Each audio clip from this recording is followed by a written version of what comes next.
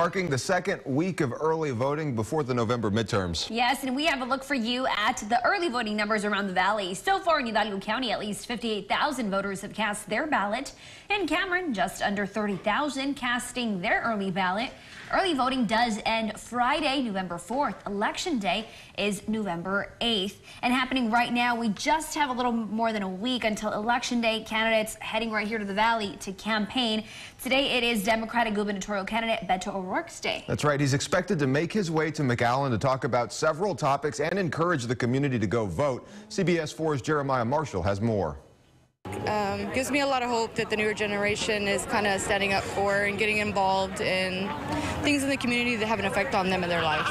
Many supporters in Edinburgh came together rallying for the community to cast their votes, and Democratic gubernatorial candidate Beto O'Rourke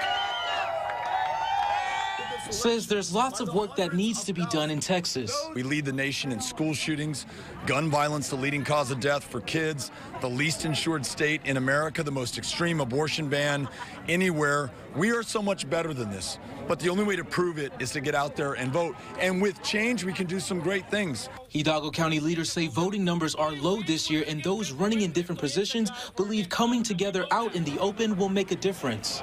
The way that we do it is we show up. We talk to our community members, we hear them out, we understand what's most important and critical for them in their daily lives, and have those hard conversations about the issues up and down the ballot, really, of what we're fighting for here. Supporters say voters must do their part. People need to realize that you do have a voice, you do have, you are recognized. Don't think that you're just, voting and not having a voice. The vote of the community is very powerful, and we are encouraging everybody not just to come themselves, but to bring everybody they know. O'Rourke also talked about education, the historic freeze of 2021, and how he wants to see Texas come together. Let's expand Medicaid so you're healthy enough and well enough to go to school, go to work, or raise your family. And let's make sure that we protect a woman's right in this state to make her own decisions about her own body and her own future.